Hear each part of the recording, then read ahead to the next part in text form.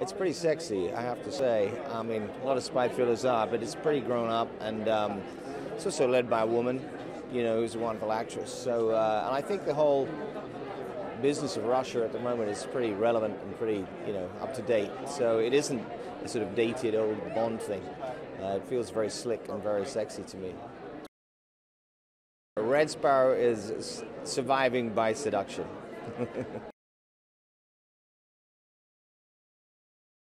We work well together. I think, you know, doing 3 movies over 4 or 5 years and liking the process, liking the outcome, builds up a level of trust that's needed to make a jump to a movie like this. We deal with much different subject matter, you know, and she needed to feel safe, and I think she felt safe with me. Well, you know, she's an interesting character because she starts as a ballerina, and you know, if you're a principal ballerina, specifically with a company like the Bolshoi, right?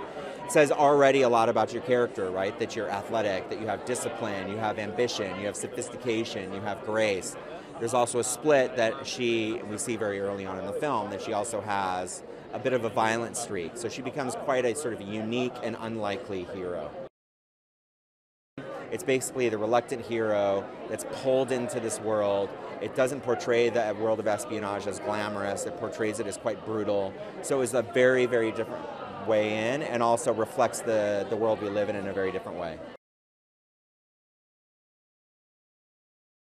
Red Sparrow is about a KGB woman who's forced to go to attend Sparrow School, which is an academy that teaches young women how to be, entrap men for intelligence gain against her will. And then halfway along the line, she is recruited by a CIA guy, and they fall in love, which is doubly dangerous. Well, I think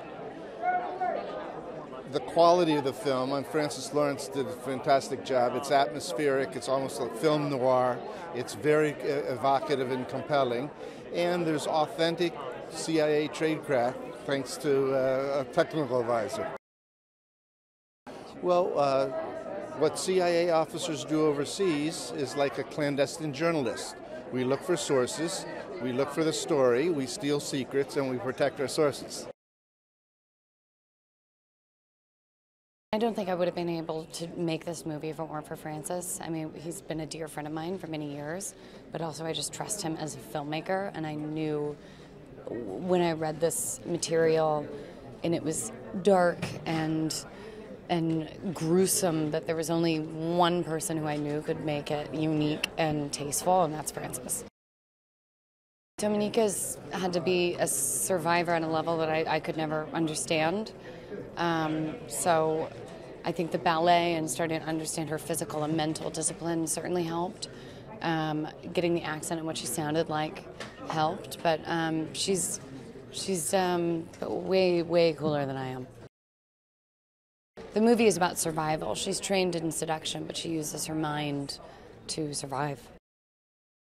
I would have never really seen myself making a spy movie. I feel like it's a genre that's been explored, and I always want to make, you know, something new.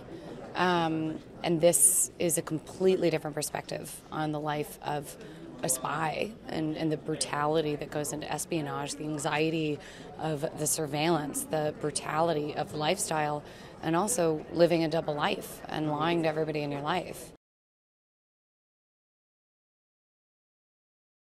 She's trying very hard to stop her daughter getting into trouble. She wants to protect her, but they're in a desperate situation where they don't really have the choice, and so it's that heartbreaking thing of knowing your daughter's got to go out there and fight for herself, and that it's under very grim circumstances.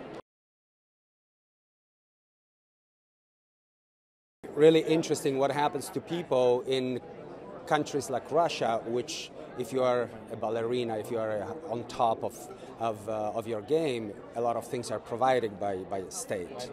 When something happens and you are not on top, it gets taken away. So those are the conditions that are kind of upsetting and interesting to look at it. The script is incredibly well written. It's a page turner. Then it's based on this book from a person who gives us this inside look that I didn't even suspect was possible that someone like that would be able to write about it, and so I think that makes it very unique. Dominika is a very seductive and beautiful but a vulnerable warrior as well. I mean, it's about someone evolving in front of your eyes in something that you couldn't imagine when you start the film, with such a streetwise intelligence, not just streetwise, intelligence on a human level. I find it an incredibly interesting female character, and I'm really happy it's there.